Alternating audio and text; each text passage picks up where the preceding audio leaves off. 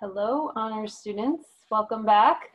I hope you had a nice winter break, and I am excited to speak to you today about civic engagement. I know you had class on Tuesday, which gave you a brief introduction to your course and your service work this semester, and hopefully today's lecture gives you a bit of background on the subject of civic engagement, on the research, what we know about it and what we don't know about it, and I hope this gives you a running start. My name is Karen Robinson. I am a professor in the political science department here at Hood College. I teach the Intro to U.S. Politics course and campaigns and elections and a research methods course. So I hope to meet many of you in person one day if I haven't already. Thank you for accommodating my schedule and tolerating this recorded lecture. I typically like to speak and teach in a much more conversational manner, but given our times, this is what works best. So I appreciate your accommodation. So civic engagement. We have to acknowledge that we're talking about this under some unique circumstances. COVID, the coronavirus, has brought about a really interesting climate and situation for us to consider how we are interacting with one another and how our interactions are benefiting society or how they may in fact be harming our overall democratic discourse and connection. So a few things came to mind when thinking about civic engagement and COVID. I want to start with a few positive things, and then I'm going to move on to a few of the consequences I think that COVID has had for civic engagement before we move on to the bulk of the lecture and defining our terms and so forth.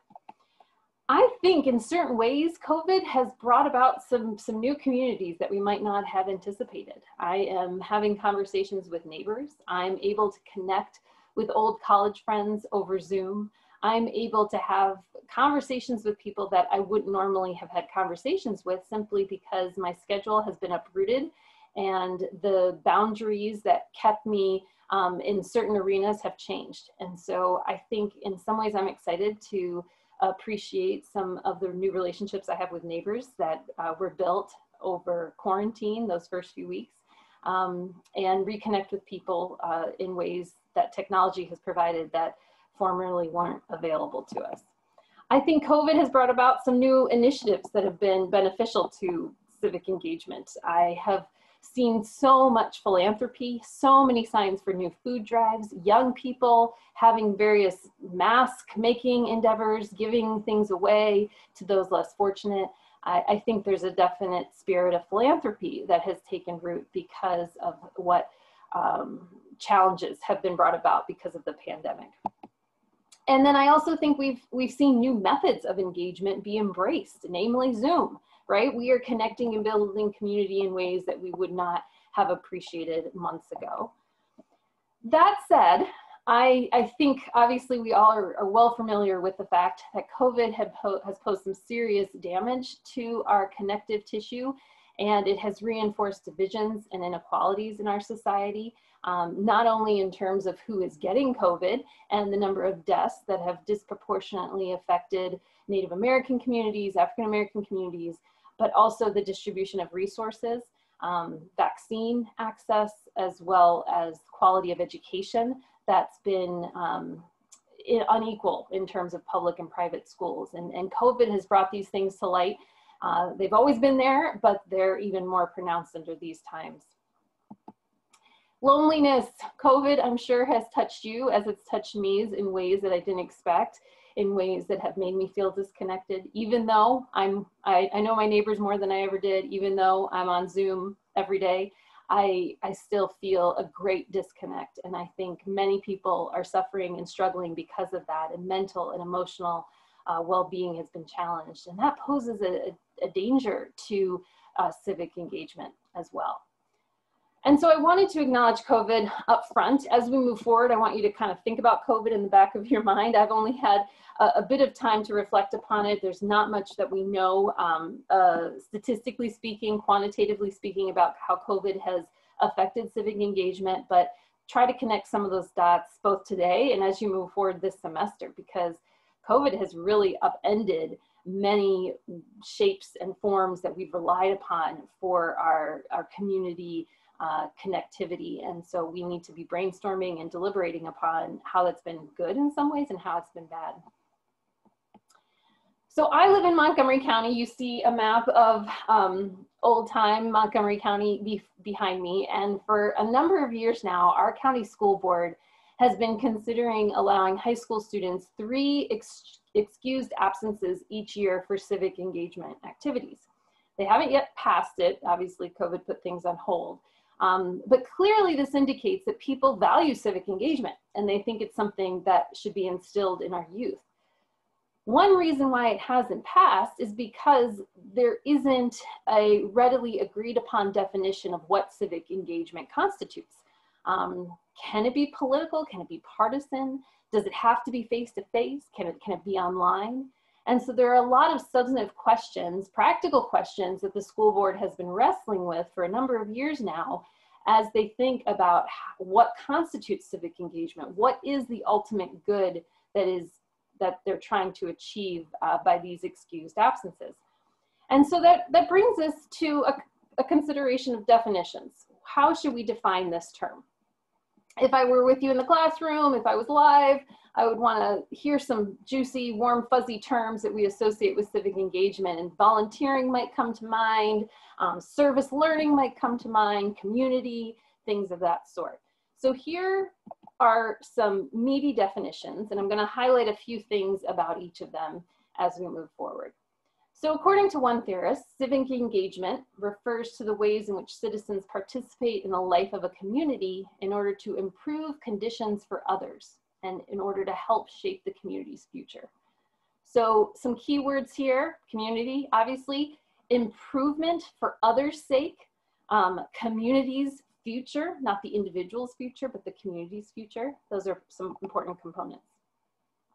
Secondly, engagement is working to make a difference in the civic life of communities, developing knowledge, skills, values, and motivation to make that difference. It means promoting the quality of life in a community through both political and non-political processes. So I'll highlight some political and non-political processes in a bit here. But I like that expansive identification here of knowledge, of skills, of values, of motivation. It's all encompassing. And this author goes on to say, a morally and civically responsible individual recognizes himself or herself as a member of a larger social fabric, and therefore considers social problems to be at least partly his or her own. Such an individual is willing to see the moral and civic dimensions of issues, to make and justify informed, moral, and civic judgments, and to take action when appropriate. It's a pretty sophisticated understanding of someone who is committed to the social good. A moral component, a civic component, the idea of a social fabric, right? That fabric, the idea of being threaded together, and your future is related to my future. We are united in that. And that is all part of a mature understanding of civic engagement. So we've talked a little bit here about the definition. I have a visual to help illuminate this just a bit more. What is civic engagement? According to this pretty graphic produced by someone other than me, it could be political involvement, voting, campaigning. There's a social responsibility portion of it, a community research, association involvement, direct service, philanthropic giving, advocacy, and education. So clearly so much of what we want our life to be about hooks onto a number of these things, that we are united with others, that we're committed to our communities, and that we recognize that we can't all do it alone, that there needs to be a group effort to achieve some of these goals. And so civic engagement includes all of these things, and all of these things, as I said earlier, can take multiple forms and methods. And a big question that has been looming over theorists of civic engagement is the internet. Can we be civically engaged via the computer and nothing else? And so hashtag activism is something that's been around for a few years now, and hopefully you've participated in it. Black Lives Matter hashtag, March for Our Lives, the ALS Ice Bucket Challenge. You've probably seen these on Instagram and Facebook and Twitter. Does this count? Is someone civically engaged if they are posting a hashtag? Well, there's been some research on this, and it's not all bad news. We joke and say, oh, people think they're doing their democratic good and they're really just being lazy and, you know, pressing a button on their keyboard. Here are some cartoons. Click to save the world. I lost my eye in a 5-day student protest in 1970. And then the younger person says, I just sprained my clicking finger joining a Facebook protest group. And so there's some concern that this has replaced actual activism. However, what we have determined to be the case is that the same people who are engaging in online activism, while we joke and call them slacktivists, that they're committed to good without actually working towards that end, the same people are doing both. The same people who are volunteering are the people who are posting hashtags on their Instagram account. And so we don't have to fear that there's been this exodus of actual face-to-face, mask-to-mask volunteering, and people are just kind of copping out and being free riders and clicking on something online. They're doing both, and that's kind of encouraging. And we hope not to divorce the two and not to say, you know, hashtag activism is bad, only face-to-face is good. That they both seem to be feeding the same group, and we hope that group of people grows. So humor me, if you will, for one moment. My 8-year-old did something that made me so proud this summer. This is online activism from an 8-year-old who has no social media profile. She and I, as we've in my house, have been talking a lot about Black Lives Matter and the murder of George Floyd this summer. She proceeded to cut out pictures of protesters that were featured in the Washington Post and put them in her bedroom. And it just made me very proud, and it highlighted what I think is a critical component here, is that before we're actually out there doing things, we need to be in here doing things, and we need to foster an appreciation, a respect for activism, an appreciation for engagement. And I think as a mother of young people, this is what I can hope for from an 8-year-old at this time. That this is perceived as something good, that this is perceived as something effectual, and we hope ultimately that that turns into something that has real life good consequences, particularly on behalf of racial justice. So we talked a little bit about what engagement is. It's improving community, it's improving others' lives. The goal is for a community's future. I want to next speak about why it matters. And then I'm going to introduce you to some trends and analysis that we have here about engagement in the US. I want to talk through a few challenges that we are obviously facing for engagement. And then I want to end talking about something known as deliberative democracy and how conversations that cross lines of political difference are critical to the strength of our democratic institutions and our society. I wish I could pause for questions, but I'm not live, so I will just keep talking.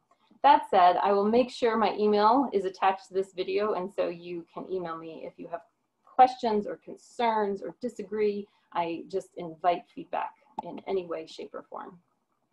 So what is engagement? We talked about the definition, but I want to highlight that we tend to idealize it quite a bit. And we think, okay, I'm a civically engaged person. I'm going to go participate in that protest. I'm going to march for that cause. I'm going to be like Greta, Greta Thunberg, who worked on behalf of climate change, the young girl from Sweden. And we picture it as though it's worthy, you know, of a movie. But in fact, sometimes our engagement takes a small, messy, insignificant, inconvenient form. And I just want to validate you if that is your experience this semester or has been or will be. It is still meaningful. And those awkward encounters or those uncomfortable experiences are worthwhile. I had many of them growing up as my parents attempted to help use us to serve Thanksgiving meals, and you know, 50 people would show up and they only had 10 meals to deliver. But those gestures are significant. I really appreciated an article. It came out in around 2018. Pete Buttigieg, who you may know, Biden has nominated, to be the Secretary of Transportation, but he ran for the presidency for the Democratic nomination in 2020, and he actually won the Iowa caucus, which is a pretty significant accomplishment for a man who's still in his 30s and was simply the mayor of South Bend, Indiana. But this profile in the Washington Post magazine featured one of his first campaign events, and the campaign was expecting at least 50 people to show up, and they had 8 people show up to volunteer for his campaign. And it was kind of a bust, and there was a lot of disappointment. And I remember reading that thinking, boy, but if they only knew what would come of this candidate, what would come of Buttigieg serving in such a prominent position in the administration. And so I highlighted that for you just to encourage you. If you are one of 8 people that show up to something that was expecting at least 50, it's okay. Good things can come from that.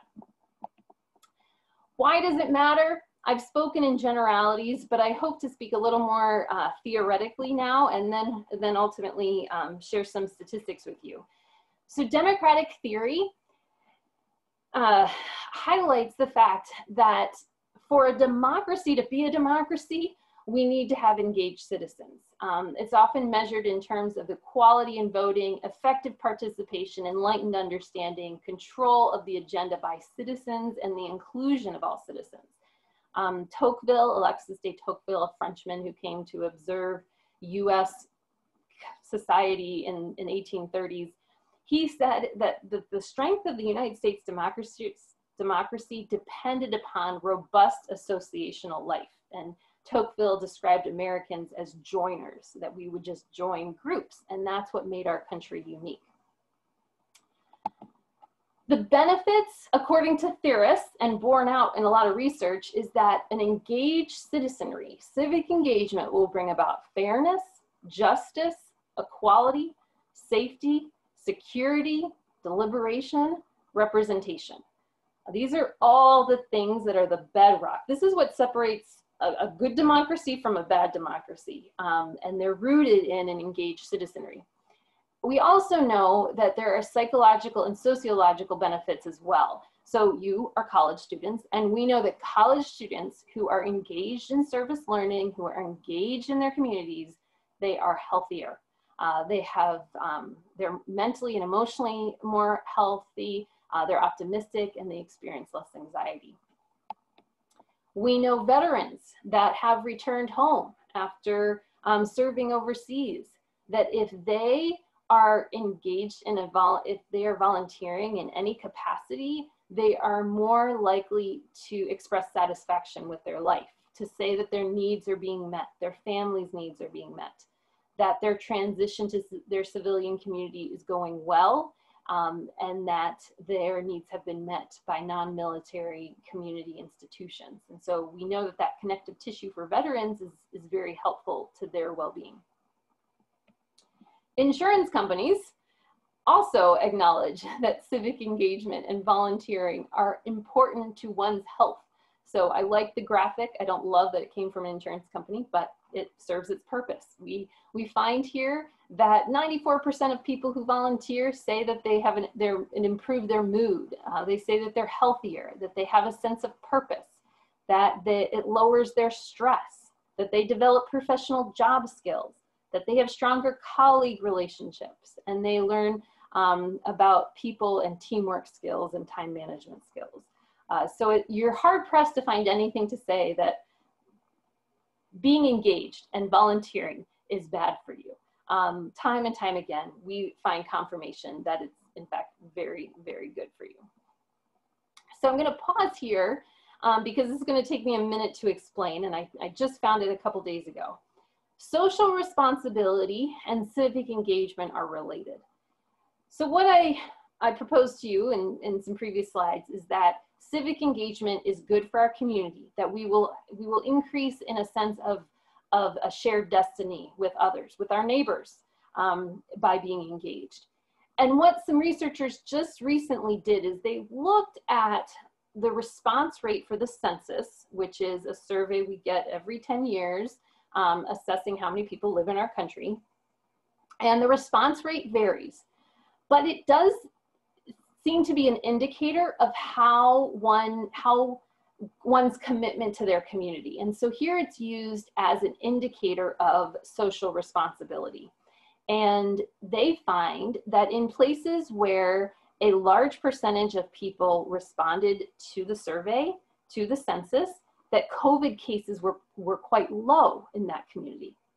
And so what they're arguing using this data is that if you are really engaged and, again, more likely to respond to the census, that you will feel more responsibility and you will wear your mask and you will stay socially distanced. And so there's a correlation between engagement and social responsibility, and then consequently a low COVID rate in your community. And that's why we have seen COVID bring about, almost exasperate a lot of our inequalities. It's because communities that were engaged, that were tight-knit, that had the resources, they wore the mask and they stayed socially distanced and they live in homes and they're not dependent upon, communal living as some low-income communities are. And they were able to withstand the virus contagion a little bit better, and that's unfortunate. And that's why some studies are showing that COVID has perpetuated inequalities. But I wanted to highlight this because it was one example of some early stage research that's being done looking at COVID and civic engagement and social responsibility. So the state of civic engagement in the US, it's not great. We first became really concerned about it in 2000. And there was this famous book written by a sociologist named Robert Putnam called Bowling Alone: The Collapse and Revival of American Community. So it was 21 years ago, which is hard for me to believe. I read this book in college and graduate school. And what Putnam found through a lot of extensive survey work is that citizens were disconnected from social structures. The title Bowling Alone is in reference to bowling leagues that existed when I was a kid. My parents were part of a bowling league. I remember eating a soft pretzel at the bar when they were bowling with their friends. And that was kind of commonplace. So too were clubs and group meeting places, because at that time, people didn't rely on the internet to communicate. And they had the telephone, but there would be a lot more effort to socialize in person.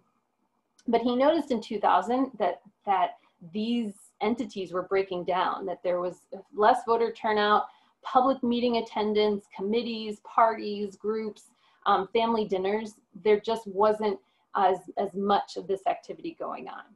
And he surmised that it was due to the individualizing of our leisure time via media, and at that time, the early stages of the internet. And so he just bemoaned television and the internet, thinking this is the breakdown of our community, of our culture, of our society. And this book brought about great concern about the state of civic engagement in our country. We are revisiting some of those fears now, because as internet use has risen, as smartphones are everywhere, it's now being discussed in terms of a loneliness epidemic. Sadly, suicides are on the rise. COVID has not helped with this. We see on this chart that the iPhone was released and the number of people saying they often feel left out skyrocketed, right? Because we're all on our phones. Promoting public health. I really appreciate this graph. It says, or this image, illustration rather, please wash your hands, avoid smoking, make connection a priority, right? So this is a health crisis. And I wanna reference my notes quickly here because I have some quotes I wanna share about loneliness that we all struggle with. It's reached epidemic proportions. It's produced a loneliness literature of sociological and medical findings. There is a growing consensus that loneliness, not obesity, cancer, or heart disease, is the nation's #1 health crisis. Persistent loneliness reduces average longevity more than twice as much as does heavy drinking, and more than 3 times as much as obesity. Research demonstrates that loneliness is as physically dangerous as smoking 15 cigarettes a day and contributes to cognitive decline, including more rapid advance of Alzheimer's disease. And as one author says, we're literally dying of despair. So this is something that I'm so sensitive to because I care about your emotional health, my emotional health, and during this time of COVID, we are desperate for connection. And so just a sidebar, if this is something that resonates with you, just reach out. Hood College is such a warm place, full of people who care and want to reduce loneliness amongst our community in particular. But as all this relates to civic engagement, it's a huge challenge that we're now wrestling with. And if this number of people are feeling left out, it's unlikely that they're going to jump at the chance to engage in their community and be equipped enough to serve others when they're quite desperate to survive themselves.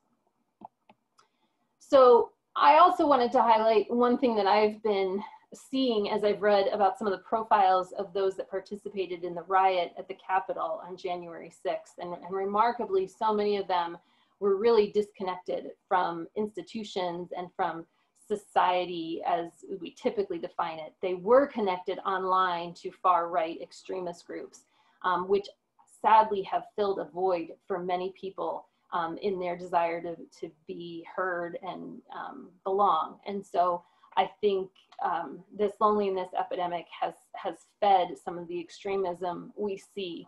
And of course, we'd like to fight against that.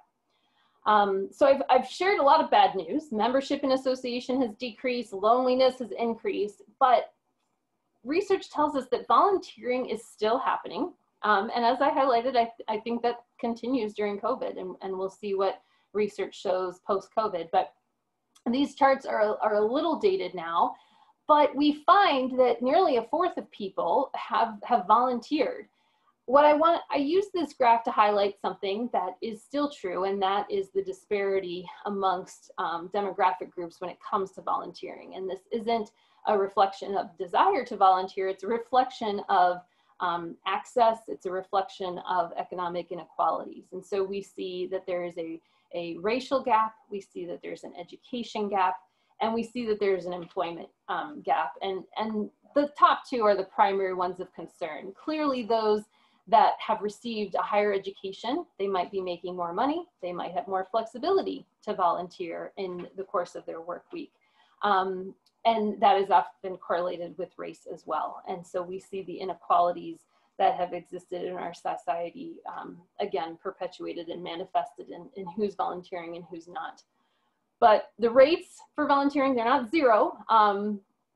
They're not as high as we'd like them to be, but people are volunteering, and we know that brings benefits both to individuals and to communities.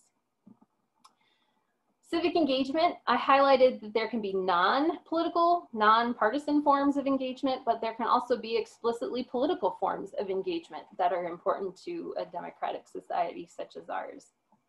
And so I wanted to look at voter turnout as an example of the state of our engagement here in the United States. We do not turn out at the same rates as other countries, and many people have expressed concern about that, because if we don't have the majority of citizens picking our representatives, picking our president, well, then the authority and the credibility of our elected officials will wane, and the engagement and the representation will not be as strong as we'd like it to be. So nearly 1 out of 2, depending if it's a presidential election or a midterm election of US citizens vote, but this pales in comparison to other countries, some of which require voting, but those listed here do not. So we are obviously concerned that we don't have as engaged of a citizenry when it comes time to vote, though I'm gonna say something about 2020 in 1 second. In 2016, we haven't updated this map yet for 2020. In 2016, if did not vote was a candidate, look at what that candidate, how many states that candidate would win. So more people did not vote in all the gray states than actually voted for Clinton or for Trump. And so that really helps illustrate The problem here that we have a large number of citizens not engaged in the selection of our executive branch, and that's concerning. I don't think the map would be as bad in 2020, but I'll say more about that in a second. Age, young people do not vote at the same rate as older people, and that is a concern as well. We need young people not only to vote, we need them to consider running for office someday. As was mentioned, the candidates for our presidency in 2020 were late 70s, and we need young people in office. The average age of a US senator is in the 60s. The average age of the House of Representatives is in the late 50s. We want some 40-somethings in there. We want some 30-somethings in there. And that will shape the public policy that emerges, and that will shape and improve the extent to which people feel represented. So age, a huge contributing factor here is the transience of people between ages 18 to 29. It might be a few years before you're settled and register to vote, but I urge you to do that sooner than later. Move around, but just register where you're living and vote, because that's an important habit to foster when you're young. 2020, things changed, and here is where we might see kind of the plus side of COVID. Because of COVID, we allowed people to vote by mail in ways that have never been allowed before. Prior to 2020, 3 or 4 states allowed people to cast their vote by mail, and a handful of others would allow absentee voting. But this year, most states didn't require any excuse to vote by mail or to vote absentee. And thus we saw a dramatic increase in voter turnout. And so this was very exciting. And civic engagement scholars are excited to see what this might mean for the future. And if we can sustain these numbers, and if we can sustain this kind of access to the polls, which not all people agree with, will be something to monitor. But I wanted to highlight that 2020, we don't know if this is the new norm or if this is an outlier, but it was encouraging nonetheless to see a lot of records broken when it came to voter turnout. And that was true for young people too. They voted at higher rates than ever before. So I want to pivot now to some of the challenges. Why is voter turnout this low? Why are people not engaged? And the first thing I want to highlight as a challenge to civic engagement is distrust, and not just distrust in government, which I feature here, but distrust in our fellow human being. We are questioning so many things, and to question things is good, but there's such cynicism now directed at so many institutions, government, media, universities, the medical profession, vaccines, right? And so this is really, there's a lot of weeds growing up when it comes to how connected we are because of the levels of distrust. So for quite some time, an organization has asked the public the following question. Do you believe that government works for the benefit of all or for a few special interests? So it's just a binary choice. Does it work for the benefit of all or a few special interests? And what this line indicates is the percentage of people who said, just about always, let me see. Oh, this is the number of people who say the trust that we can, the government works for the benefit of all, most of the time or just about always. So I'll say that again. This line indicates the percentage of people who say the government works for the benefit of all, most of the time or just about always. So we can conclude from this that very few people today are saying that the government works for the benefit of all. That's what this line tells us, that it's been sharply declining. And the outlier here is 2001, when post 9/11, when terrorists attacked New York City and the Pentagon, that we suddenly rallied around the flag, which is a phenomenon known to occur when there's kind of an international or military conflict, that citizens rally around their government saying, we need you in the name of defense. And we saw that in 2001, so there's a brief spike, but then it quickly declined. And I haven't updated it yet, but it's it's down, it's under 20% of people who say that the government works for the benefit of all most of the time, or just about always.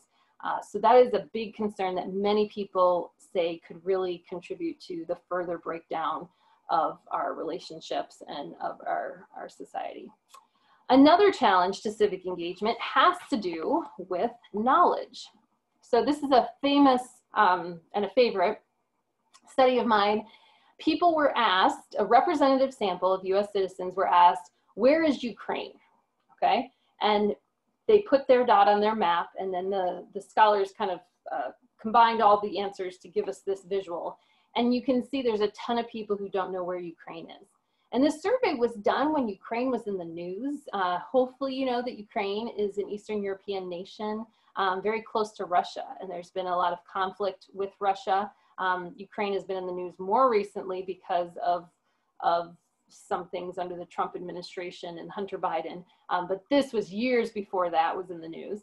And this question, this study followed up with, where's Ukraine and what do you think about military engagement in Ukraine with Russia?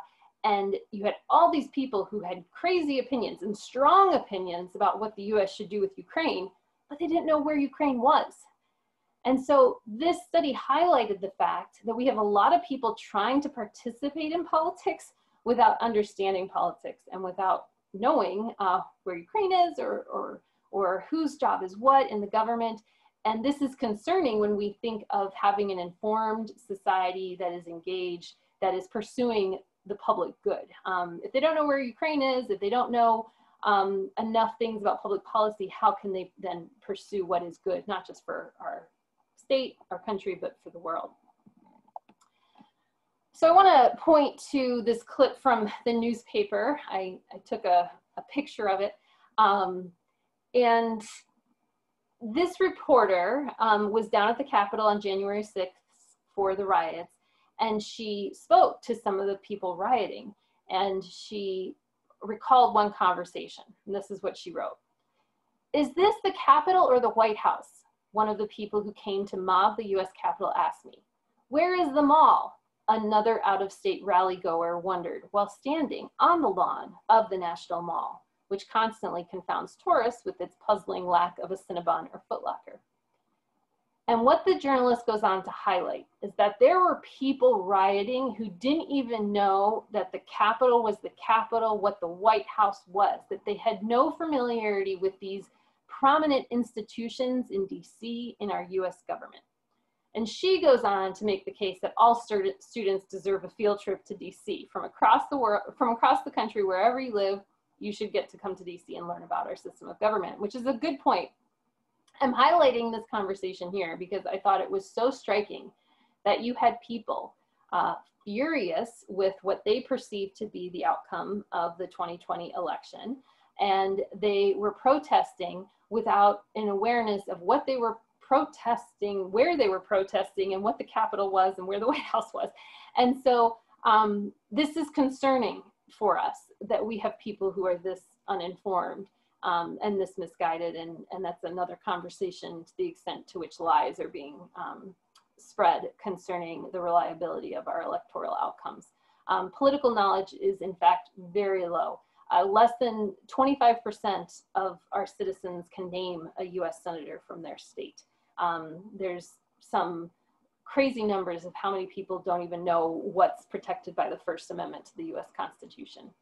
I have a link here that I'll include in the email that's distributed with this, with the link to the video, that is kind of a person on the street kind of interview. I believe it's at Texas Tech University, and one of the students there goes around and asks her peers, her fellow college students, various questions about US government and US history.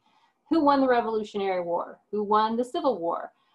Who named the vice president? Very few of those featured in this video could name those things. They didn't know who we fought in the Revolutionary War. They didn't know who won the Civil War, and they couldn't name the vice president, who at that time of this video was Joe Biden. And then she goes on to ask her peers if they can tell us a little bit about Jennifer Aniston's dating history or what show is so-and-so on. And of course, they all rattled off the answers to those pop culture questions quite easily. And so it's a very condemning video of the state of political knowledge amongst college students. And so I'm a huge advocate for you all taking US history or intro to US politics, because it is vital that our future generations understand how our government works. Another challenge to civic engagement: polarization and ideological conflict.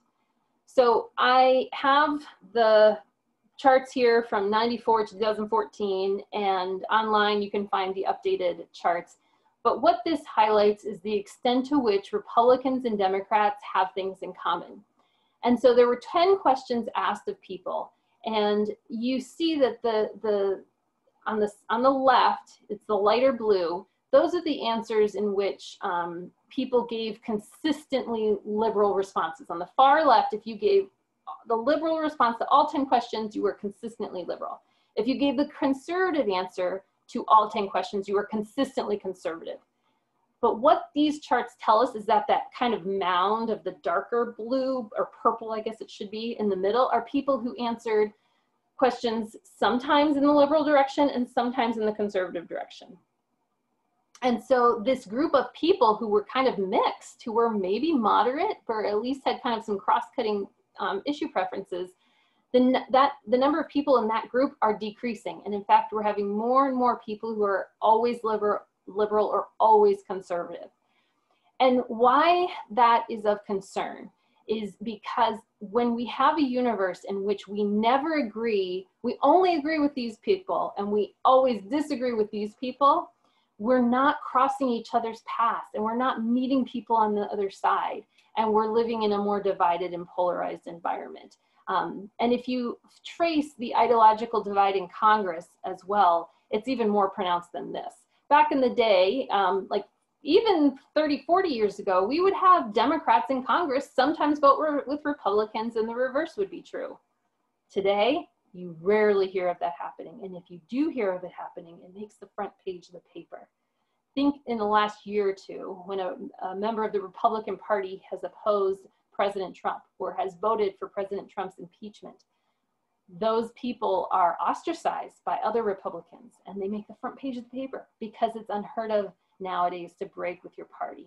And that is not a great sign for a healthy, vibrant democracy that's encouraging deliberation and the refinement of our opinions.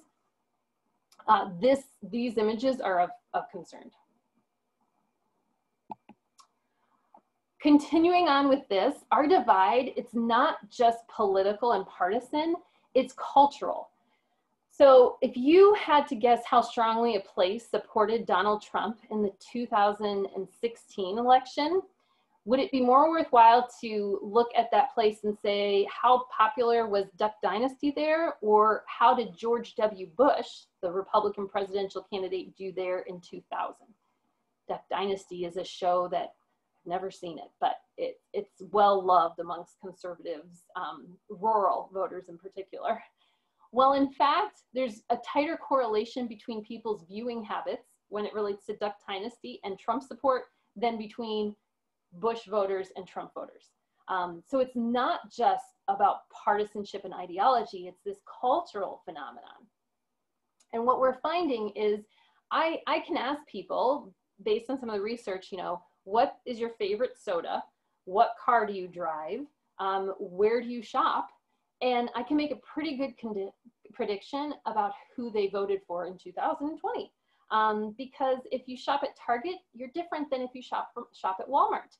If you eat at Applebee's on a Friday night, it's different than if you, now I'm gonna lose another restaurant.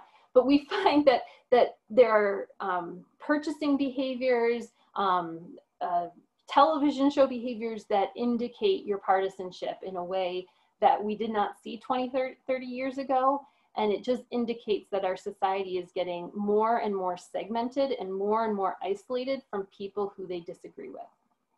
I have a clip here of a commercial from a few Super Bowls ago that highlights this phenomenon of people being so apart and so separate from people who they're different from, and why that's dangerous.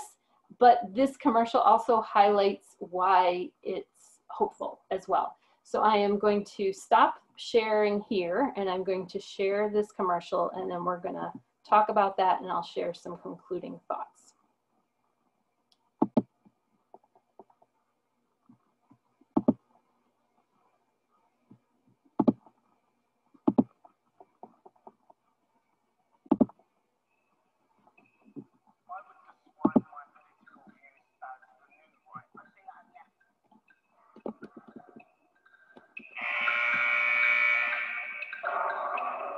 Feminism today is man-hating. I would describe myself as a feminist, 100%.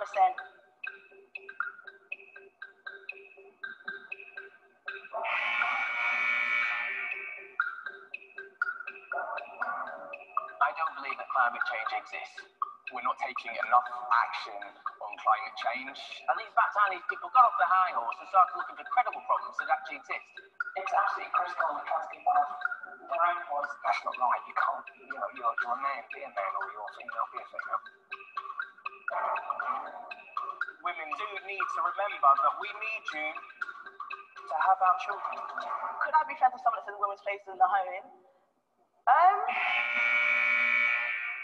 Right, okay, well, I'm an expert at flat packs. If you've any trouble, just watch me. It's that I've got your instructions here. I think so. Let me help you. Just that bit there.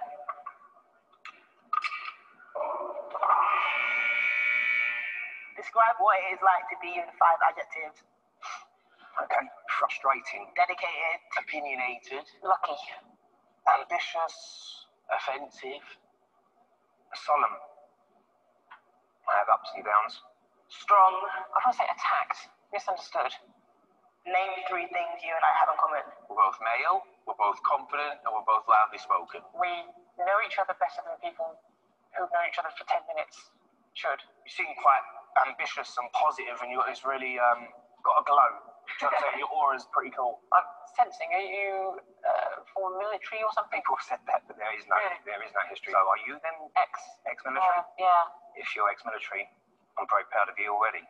Well, so I grew up in a bit of a rough state. I've experienced homelessness. I've known what it's like to have absolutely nothing. Yeah. So yeah, I'm definitely most grateful just for life. We've only just met, but I think you're the sort of person that would listen to me and we'd have a discussion rather than, oh yeah, you could hang out with that. Let's go. Right, chance. Right, mate. Let me turn it on. Perfect. Oh yeah. So basically, I think we just got a bar. Yeah.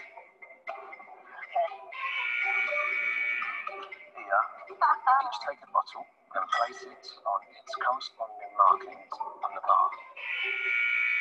Attention, please now stand to watch a short film.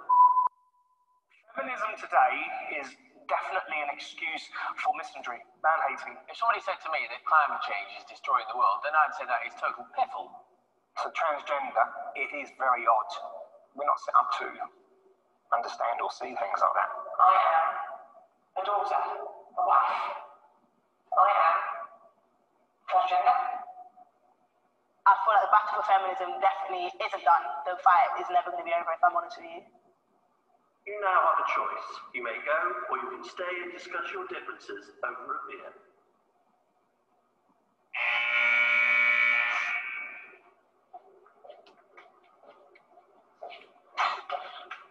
I'm only joking.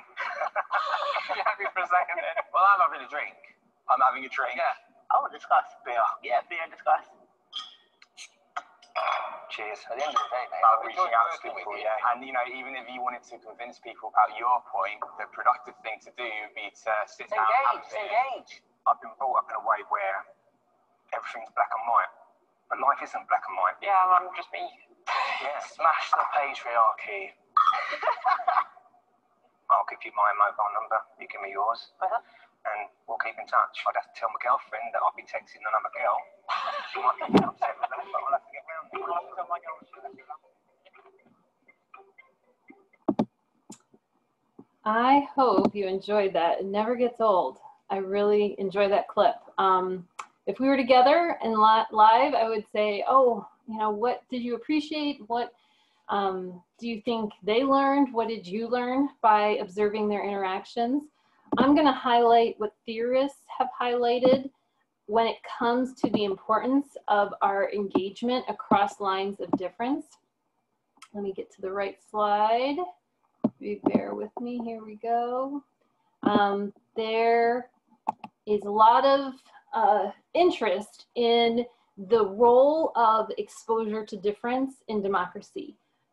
The umbrella is called deliberative democracy, the fact that if we were all the same, there would be no growth, there would be no learning, there would be no need for tolerance, and that would be unfortunate.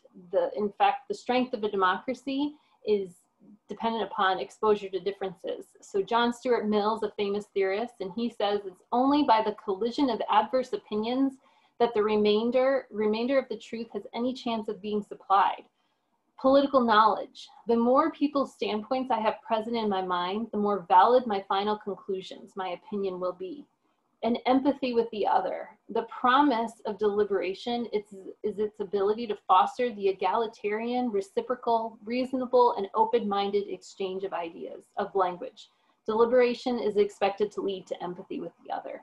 And I did a lot of research on this a few years ago, looking at even reading the rationales, the arguments behind opposing points of view. It made people sympathize with those points of view and say, oh, you know, I totally disagreed with them and I still disagree with them. But there's some reasons behind their opinions that I can see how it makes sense, and I can see how they came to that conclusion. And I can be more peaceful and more patient in my conversations because I understand them more. And I might like them more because I've gotten in their heads and I've walked in their shoes, so to speak. So what I'm a big advocate for is engagement as conversation. This semester, you are embarking upon a project, a service learning opportunity, and you may have, you know, perfect pictures in your mind of what contribution you'll be making to the civic good. But there are going to be small moments and small interactions and conversations that are nonetheless very significant. One study that I recently came across, 500 Democrats and Republicans came together for cross-party discussions. A 15-minute in-person conversation with members of the other party dramatically reduced partisan hostility relative to those who only talk to others from their own party. And there are lots of lines of difference, racial difference, sexual orientation difference, regional differences, right? Age differences. And I'm a big proponent of lines crossing all over the place on those. But I'm highlighting party here because that seems extra salient right now in the aftermath of an election, in the aftermath of the riots on Capitol Hill.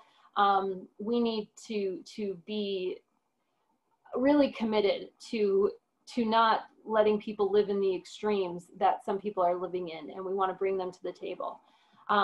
So I want to highlight a reality here.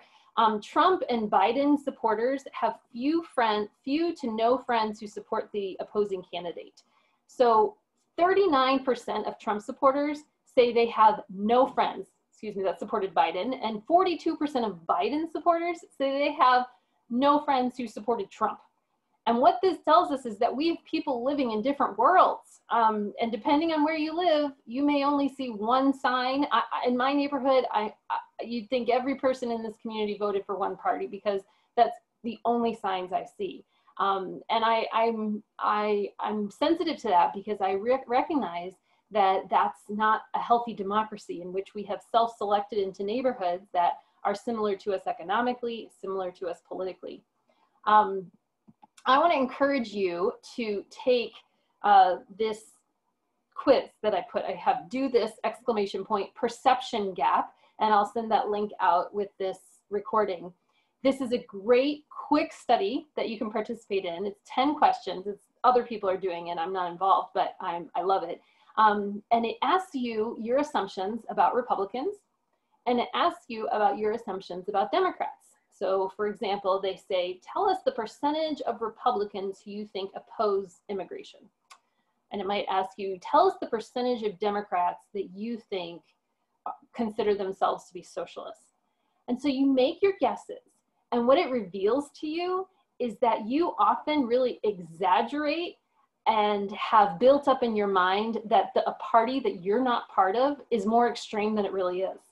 And what you find is both parties, there's a lot of diversity within the two parties that we don't readily see, and that we don't want to see because it's cognitively complicated.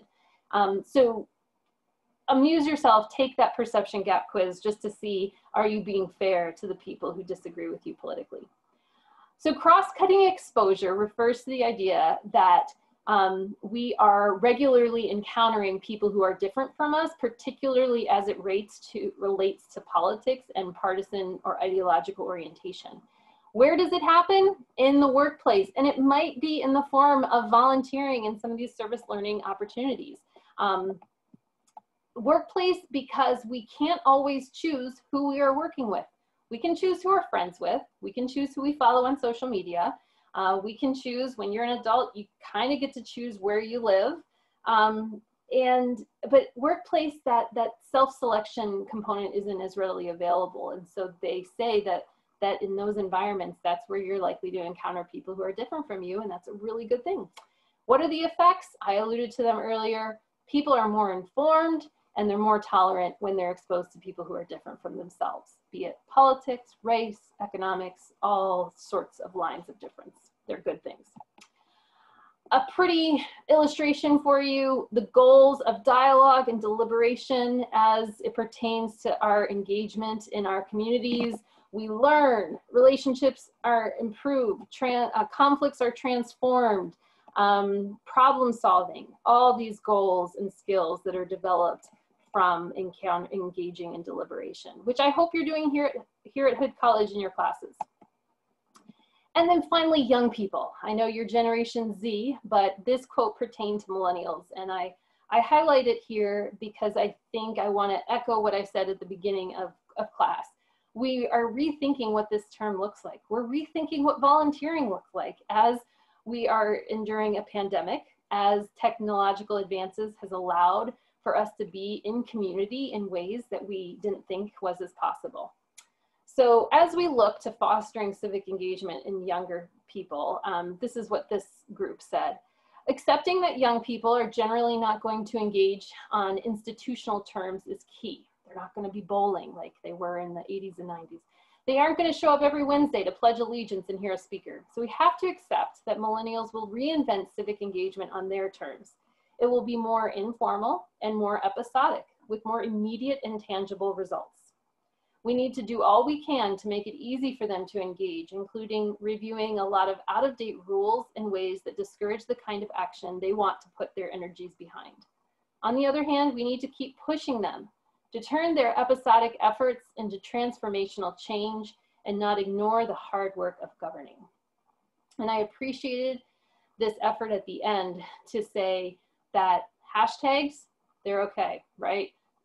Send in $20 via Venmo, okay. But we need to be consistent in our efforts. And I think particularly of the effort to bring about more racial equality and justice in our society. So often for some of us, you know, it's very episodic when there is a front page news story and George Floyd has been murdered and there's another police killing. But we need it to be consistent and full throttle, and we need to connect it to the hard work of governing and change at the policy level. So a few conclusions for you as I wrap it up. Civic engagement is good. I think you knew that. I hope you know that even more. It can bring about good at our at the aggregate level, countrywide, statewide, community-wide, but it can bring about good for us personally. It can make us healthier, and it is for our good that we encourage it. Civic engagement, it can be simple. It can happen in the form of a conversation. And it's happening in some ways, but there's a lot of room for improvement, particularly when it comes to crossing lines of difference and just encouraging engagement levels and political involvement overall. And the nature of it is fundamentally different. I think it's forever different post-COVID. I think Zoom is with us to stay, and it's going to be exciting to see what your generation might come up with when it comes to encouraging the social fabric that we need for our society to flourish, for people to be represented, for people to feel safe, for people to be equal. And so I just encourage you to think of some of these big picture themes and concepts as you go about your work this semester. I wish you the best of luck. Please do not hesitate to email me. I would love to chat and get to know as many students as possible during this crazy season of all our life. So good luck with your semester. Thanks for having me, and I hope to see you again sometime soon. And with that,